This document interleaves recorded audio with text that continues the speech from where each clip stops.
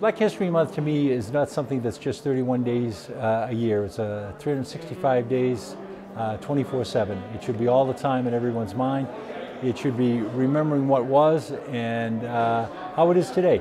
And over the past 8 years, with our current president, it seemed every time I thought things had grown and for the positive, it just didn't happen. And hopefully going forward, they will. The next 4 years are going to be really tough, hopefully.